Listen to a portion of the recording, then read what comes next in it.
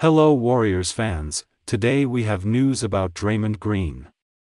It's extremely early, but the defending NBA champions have struggled mightily, dropping to 3-6 after Thursday's road loss to the Magic. Green, of course, came under fire and received a fine after punching shooting guard Jordan Poole at practice before the season. At the time, it seemed as if they had had enough of his occasional antics.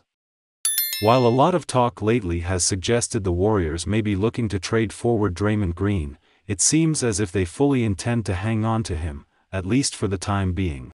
Green's long-term future with the Warriors was already up in the air coming into the season due to his age, contract situation, and the Warriors' luxury tax bill. The questions only got louder and more frequent after his attack on Poole and the subsequent leak of the footage from practice. But he can also be the glue that keeps things together on the court. Along with the altercation involving Poole, Green can become an unrestricted free agent at the end of the season. He has said publicly that he doesn't expect to receive an extension from the Warriors during the season.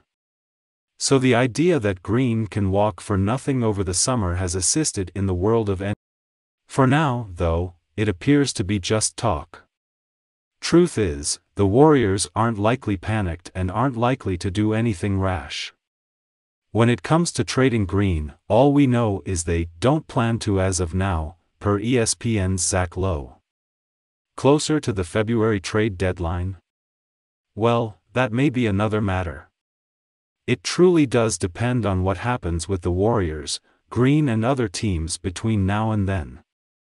And you Warriors fan? What is your opinion? Draymond Green is considered the lion of this team. Is it time to trade him or not?